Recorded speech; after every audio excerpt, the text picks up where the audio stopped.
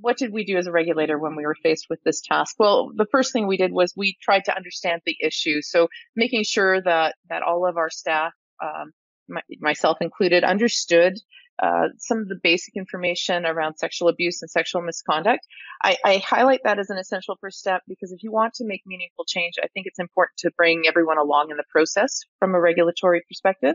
So understanding prevalence, understanding common myths and misconceptions, etc. We wanted to consider how this applied to regulatory processes like complaints and investigations.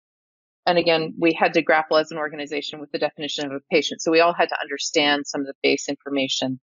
We then looked at how this might apply to physiotherapists and whether or not our members had a general awareness of this issue.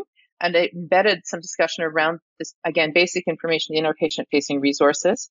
We looked and thought about when patients are at risk and what our internal data says about the prevalence of this type of complaint. And then we went on to draft our message and to draft our standards. So really drafting a standard that reflects the realities of physiotherapy practice and then making sure that our registrants knew it, helping them to connect the dots to see how it applies to them and their practice and where their patients may be at risk.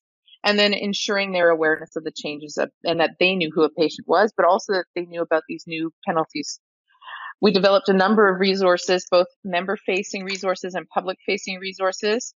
We also had the opportunity to require all registrants to engage in learning around this subject through our continuing competence program, because we do have the ability to require a college selected activity. So this became our college selected activity in the 2019-2020 renewal year.